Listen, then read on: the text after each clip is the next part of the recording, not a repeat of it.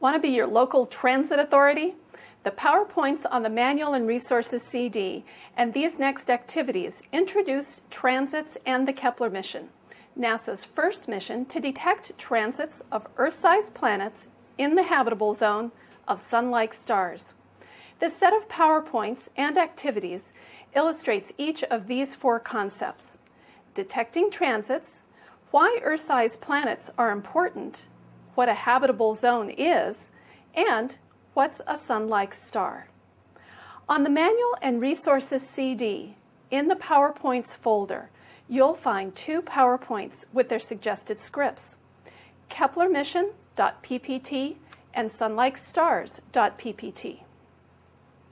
In the bag, you'll find a small bag labeled Transits, which contains a white card, some sticks and pins, and a variety of small balls and beads. These are used to represent planets. You'll need to borrow the snake lights from the Shadows in Space activity bag.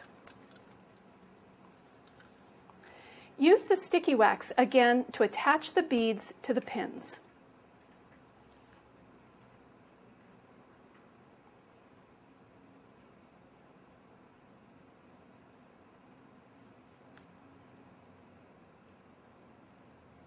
For the habitable zone activity, use the blue bead.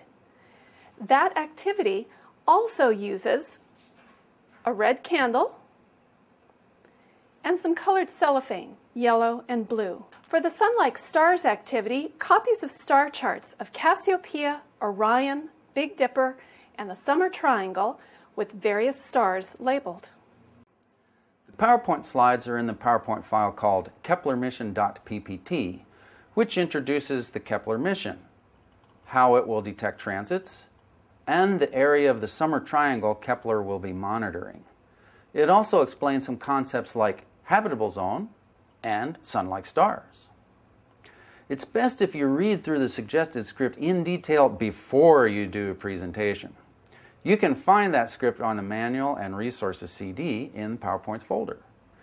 To make the PowerPoint presentation more interactive, you can add activities into your presentation. Activities like what is a transit and detecting transits, or an activity about habitable zones called why is there abundant life on the Earth and not on Venus or Mars, or the activity about sun-like stars called are all the stars we see like our sun. All these activities can also be used independently.